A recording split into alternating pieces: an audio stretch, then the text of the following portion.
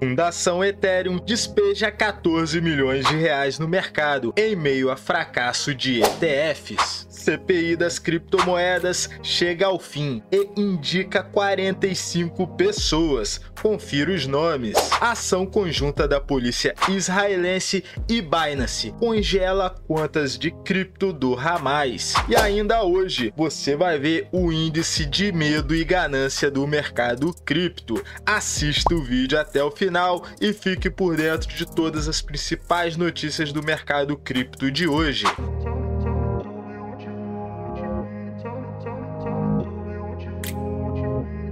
E vamos começando com o índice de medo e ganância de hoje. O índice de medo e ganância hoje marca 47 neutro. Ontem marcou 50 neutro e semana passada 49 neutro. Já no último mês marcou 40 de medo. E a primeira notícia de hoje: Fundação Ethereum despeja 14 milhões de reais no mercado em meio a fracasso de ETFs. Segundo a Block Market, a Fundação Ethereum, uma das principais responsáveis pelo desenvolvimento da rede blockchain, despejou 1,7 mil ETHs ETH no mercado, equivalente a cerca de 14 milhões de reais, conforme mostram dados do Scopescan. Abre aspas, a Fundação Ethereum acaba de vender 1,7 mil ETH, cerca de 2,76 milhões de dólares por USDC. Esta não é a primeira vez que a instituição se livrou do criptoativo. Em maio deste ano, a Fundação Ethereum vendeu o equivalente a 150 milhões de reais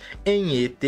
Tais vendas demonstram a alta liquidez da criptomoeda. No entanto, levantam questionamentos sobre o valor percebido do Ether. Vitalik Buterin, o fundador do Ethereum, também enviou alguns milhões de ETH para a corretora no mês passado. Buterin vendeu impressionantes 40 milhões de dólares em ETH durante o topo do mercado em 2017 e no início de 2018. Este certamente foi um dos principais trades mais impressionantes da história das criptomoedas. Antes de iniciar a segunda notícia de hoje, eu gostaria de pedir o seu like e a sua inscrição. Eu só trago conteúdo de qualidade aqui no canal. Se você ainda não é inscrito, você perde muito conteúdo. Você deixa de ganhar dinheiro no mercado, não ficando muito bem informado. CPI das criptomoedas chega ao fim e indicia 45 pessoas.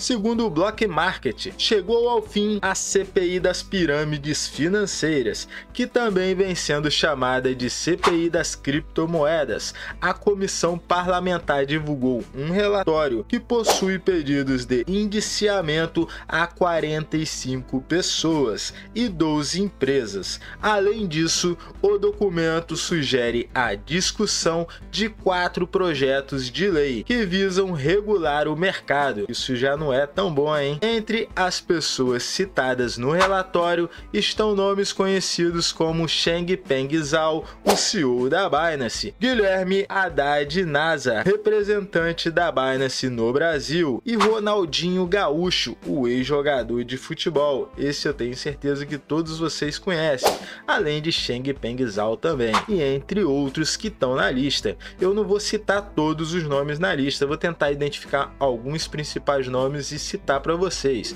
Confira a lista abaixo, eu vou deixar aqui na descrição, se vocês quiserem conferir os nomes, estão aí. Mas dentre eles está aí o Gladson da GAS, né, que fez aquela grande pirâmide financeira no mercado. Tem o Ronaldinho Gaúcho, tem o Changpeng Zhao da Binance, né, que é o CEO da Binance. Muitos outros, se vocês identificarem aí grandes nomes aqui, ó, tem o Antônio Inácio da Silva Neto da Bryce Company. Tem muitos nomes aí, ó, o Ronaldinho aqui, ó, Roberto de Assis Moreira da 18K Ronaldinho. Roberto de Assis é um dos parentes de Ronaldinho, não lembro agora se é o irmão. Ronaldo de Assis Moreira, que já é o Ronaldinho, 18K Ronaldinho, e tem vários outros nomes aí para vocês conferirem. Agora a lista das empresas. Tem a 18K Ronaldinho, que eu já citei aqui, que é do Ronaldinho Gaúcho, a Atlas Quantum ETHEREUM, a BINANCE, a Bryce Company, Gás Consultoria, que é o do Gladson e da GAS, que fez aquele grande esquema de pirâmide, Grow Up, Ideal Consultoria, MSK Investimentos, OWS, RCX Group Investimentos, Rental Coins e Trust Invest. Vamos para a declaração aqui, abre aspas, em segundo lugar, os criptoativos que forem valores mobiliários estarão sujeitos à supervisão da CVM. A caracterização de um criptoativo como valor mobiliário depende de seu enquadramento em um dos 9 indícios do artigo 2º da Lei número 6.385. Inscreva-se no canal e deixe o seu like. Vamos começar com a terceira notícia desse top 3 de hoje. A ação conjunta da polícia israelense e a BINANCE congela contas cripto do Hamas. Aqui está o número das contas de alguns integrantes. Segundo a Block Market, a polícia israelense, em colaboração com a BINANCE, conseguiu congelar contas criptos vinculadas ao Hamas. A informação foi divulgada nesta terça-feira pelo veículo de comunicação local Calcalist, de acordo com um comunicado oficial à imprensa. O Hamas, um grupo terrorista palestino baseado em Gaza, tem usado criptomoedas para angariar fundos.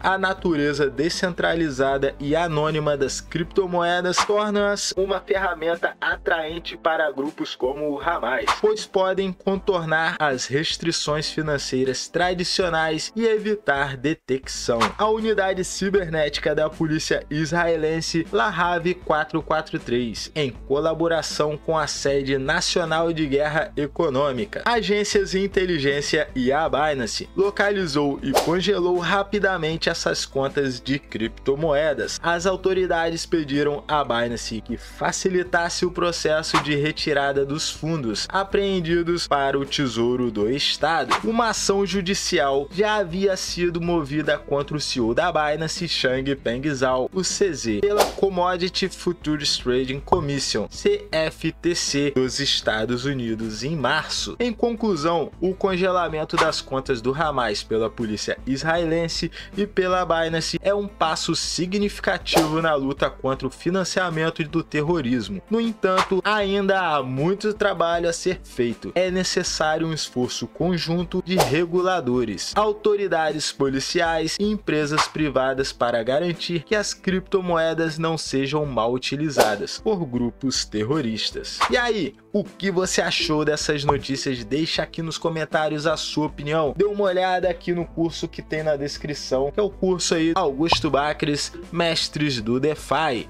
Se você curtiu o vídeo, você assistiu até aqui, quer dizer que o vídeo foi bom, foi relevante para você, então inscreva-se e deixe seu like para não perder próximos conteúdos aqui do canal. Dê uma olhada aqui no meu lado, vão aparecer 2 vídeos indicativos. Clique um deles e continue assistindo ao meu conteúdo. Eu espero que você tenha gostado. Bons investimentos e até a próxima!